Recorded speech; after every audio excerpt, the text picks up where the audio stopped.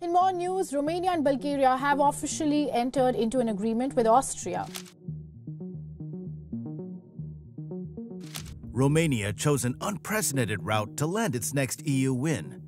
And it worked like a charm. After 13 years of struggle, the country is entering into the Schengen zone. But how did it overcome the diplomatic hurdle that was pushed by Austria? Let's just say that the Romanians aren't fond of betrayals. In this video, we're going to break down the issues with Schengen ascension, the case of economic retaliation, and how Romania neutralized the Austrian veto. Let's get started. The Austrian president has blasted his government for risking the country's economy. Alexander Van der Bellen is regretting the EU crisis that ensued in 2022. The political turmoil in Austria escalated after an unpopular veto in the EU. For years, the European Union has vouched for an open border policy. Such measures vouch for freedom of movement and economic cohesion within the region. The ongoing migrant crisis in the Balkans has escalated. And now, the enlargement of the Schengen area has become a heated debate in the continent. At the same time, Schengen remains the key to economic development, and so far, it's been the EU's biggest selling point. All of its members wanted open trade routes for economic opportunities. This has been the story of Romania too. The country went above and beyond to complete more than 200 Schengen acquis. They wanted to formally apply for the open border economic corridor. The only issue? Ascension into the area needed a unanimous vote. Even then, Romania was hoping for a smooth process. After all, no country in the EU, especially Romania's neighbors, had shown opposition. Until Austria blocked its entry, creating hostility between the two countries. The Austrian government has expressed concerns over illegal immigration into the country, which often goes unchecked because of a lack of regulations in the Balkan region. According to Austrian authorities, the current Schengen system has failed. The number of unauthorized entrants of migrants into the country is uncontrollable. Plus, Austria can't afford to feed all. The Austrian Interior Minister issued a statement in 2022, saying the system is currently not working. Austria got more than 100,000 illegal border crossings this year. 75,000 of them are not registered. Although we are an inland country, in the middle of Europe, in the middle of the Schengen countries. Do these statistics hold any credibility? Absolutely. But Romania was quick to counter Vienna.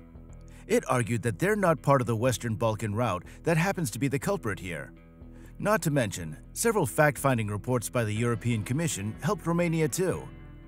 Reports cited that the country has been managing its external borders seamlessly. So of course, the two sides of the story don't seem to harmonize whatsoever. Yet we also can't ignore the fact that Austria has some credibility in its claims. If you look at the Frontex's data, the agency that does border control of the EU, you can see the facts for yourself. It turns out that Romania does fall into the Western Balkan route. The same region detailed at least 128,000 border crossing incidents in 2022, which was an increase of 168% from the year before. The illegal border crossing issues can't be solved through vetoes and disagreements. That was a position the Austrian president had also maintained. The crux of the issue is simple. Is Austria solving the migrant crisis by blocking Romania's ascension into Schengen? That would be a hard no. If anything, Austria ended up implicating itself economically. In a powerful move, Romania's retaliation against Vienna came out strong. The general public turned the wave on the issue too. They wanted their government to fight Austria on all fronts. Membership in the EU meant Romania had two exclusive rights. First, to exercise its right to opt for the open border policy, and second, to fight off a robust measure such as Austria's veto. So, what went down? Finding the video informative so far? Give it a like and subscribe to our channel. Here's the thing. Like other Eastern European countries, Romania has its fair share of Euro-skepticism. It's true that EU membership has helped the country economically, but the general perception of European institutions is pretty bleak, particularly among the opposition party and their large number of supporters. Adhering to EU rules and regulations has entrenched Romania in several crises. Foremost, the membership has challenged the country's traditional and non-progressive values. When Austria used its veto to block Romania's ascension, Romanians became hostile. They also criticized the EU for not doing enough to resolve the matter. In November 2022, the European Commission ruled that Austria's veto was unjustified, and Romania met all of the metrics to enter the Schengen region. But of course, the EU's very own policy can't cause any retaliation against a country's veto. At the same time, Romania was taking strict measures too. It had threatened to take Austria to the EU Court of Justice. The situation ignited a wave of Euro-skepticism in Romania, which was fueled by the popular far-right opposition parties in the country, such as AUR. The reality was hard to ignore. Romanians were calling for an effective retaliation. That's when the government considered sending a strong, decisive signal to Austria. And the route of choice was that of economic diplomacy. There was a lot at stake. The general sentiment on Romanian social media was hostile. Many Romanians believed that the interior minister hadn't done enough to secure the country's position in Schengen, and called for his immediate resignation. The citizens also called for a complete boycott of Austrian companies, in particular OMW, the Austrian oil company that does business in Romania, came under fire. Romanian businessmen kickstarted a campaign of their own, and they came for a very important Austrian asset, its multinational banks. For months, the Austrian government had strong-armed Romania into losing the Schengen bid. In the blink of an eye, the tables had turned. Leading Romanian companies made strong statements about cutting ties with Austrian-controlled companies, which largely included Austrian-owned lender Raiffeisen Bank and OMV Petroleum. It's important to notice that these two companies were specifically targeted. Their importance to the Austrian government is immense. After all, Vienna extracts at least 7% of its GDP from Romanian consumers. 7%. It was obvious that Austrian banks were rapidly losing business. Raiffeisen Bank tried very hard to maintain its apolitical position in the matter, but the threat of losing big clients from the Romanian industry forced it to release a statement. The bank cited that it couldn't speak on behalf of the Austrian government, yet it was certainly surprised by their home country's decision to use its veto. Erste Group followed suit as well. With its major operations in Romania, the company didn't want to lose business. Even so, such countermeasures didn't help. Prominent Romanian industrialists like Dimitrie Musca and Voicu Vușcan continued their boycott.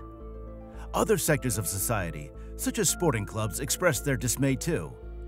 The famous football club, Universitatea Craiova, retaliated as well. In an explosive decision, they announced their boycott strategy. Other than the financial cutoff, the club refused to train in Austria. Plus, they began to use alternatives to OMW.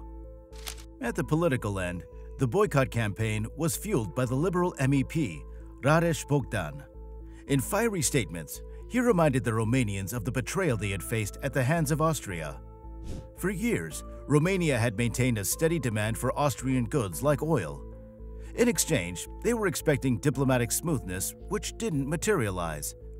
Bogdan took a step further than anyone else in the government.